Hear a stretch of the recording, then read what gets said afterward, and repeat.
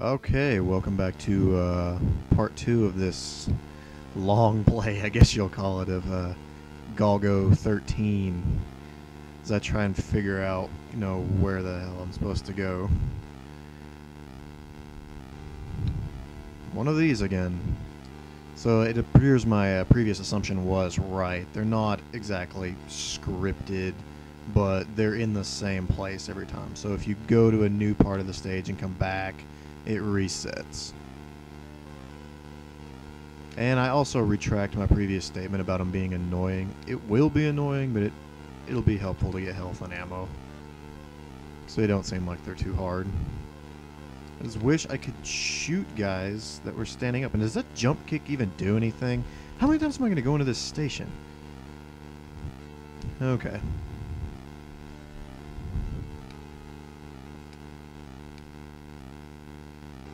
He told me to go to the, that's the Potsdam or whatever station. I went there was no one there.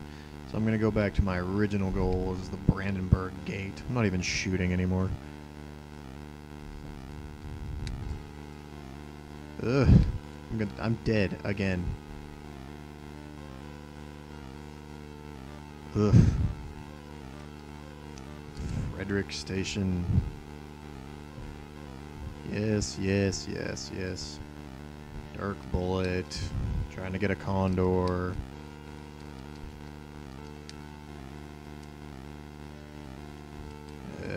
Come on. Bang.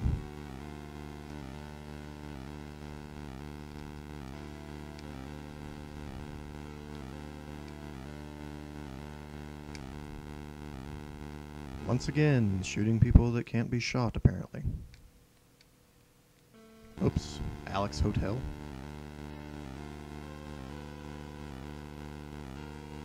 Hello, all our rooms are filled at present. All our rooms are filled at present. Excellent, excellent translation. I'm afraid that we're not available just now. There's so many things wrong with that.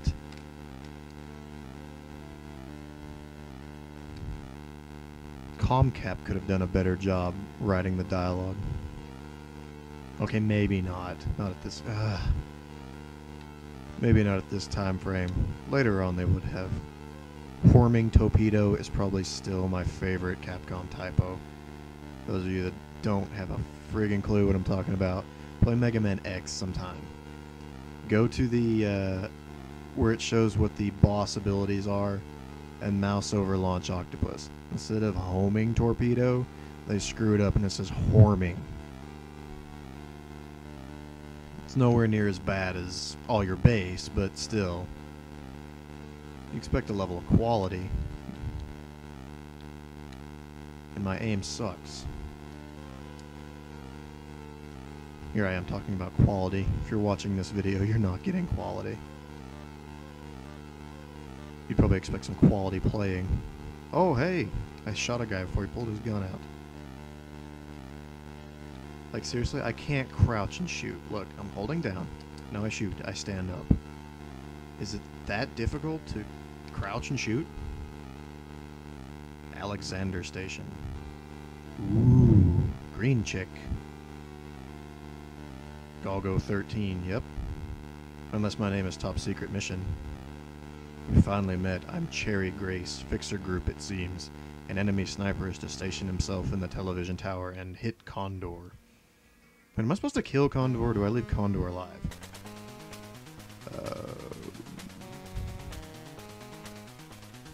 M66 in the copter. Ooh. So I'm going to snipe a guy from a copter, it seems.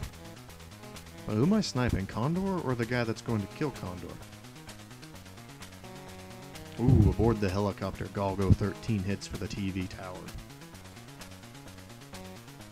Oh, Act 2, ladies and gentlemen. I finally beat Act 1. Took long enough. Oh god. This... Ah! I suck at these kind of shooters. You should watch me do like a long play of like Galaga, Galaxian. Xevious. Watching me play Xevious is just hilariously bad. Something that'll probably be a trend on this. Thank God for memorization skills. As I get hit by the second one. Whoa, he spawned in a different spot, cheater. Die. Wow, God. Not fair. Damn it, I'm dead again. This is embarrassing, ladies and gentlemen. I am sorry. If there's anything that could be taken from this, you could rest in the solace that you know you'll never be as bad as I am. So no matter how bad you're sucking it up on a game one day, you can just be like, hey, I know someone that would be worse than me.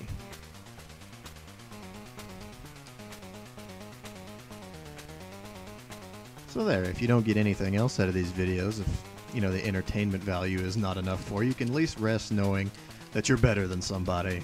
That's what I do. Make you feel better about yourself. At the expense of my... Oh, God. Am I even doing anything? What the hell?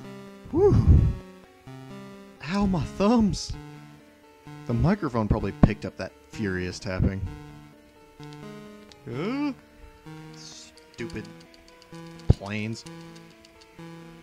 So, those are stealth bombers, right? If I'm taking out a stealth bomber with a helicopter... I mean, where are the other bombs going? Like, is the city just being absolutely leveled below me? Oh well. It's not my business. I have a sniper to take out from a helicopter. Really like to know how we'd pull that off. I think a sniper, a trained sniper, would be able to recognize that there was a helicopter positioned, you know, just kind of standing still, or flying in position.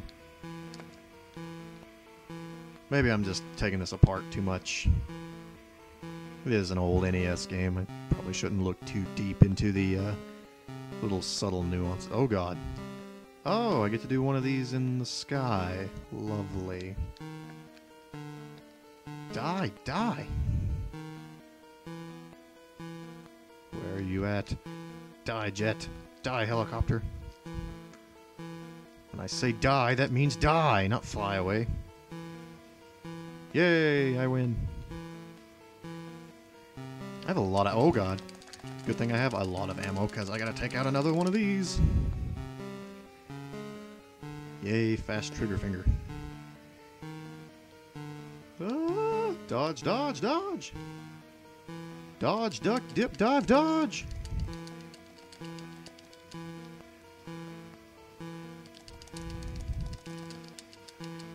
I feel like they have a problem with sprites in this game. If there's too many things going on, things just disappear. Oh, God. Tower. Better not crash into it. Approach. I guess that means D-pad. Close up. B. Snipe with A. Push start. Okay. Oh, hey, it's a scene from the beginning of the game. Okay, what am I doing here? Hitting B to close up, but not seeing anything. It's a pretty crafty little minigame here. And that is not me shaking that bad. It's just to mimic the sniper scope. Oh. Holy shit, did I just blow his head off? An NES game with blood and decapitation? Where am I? Okay, well, interesting.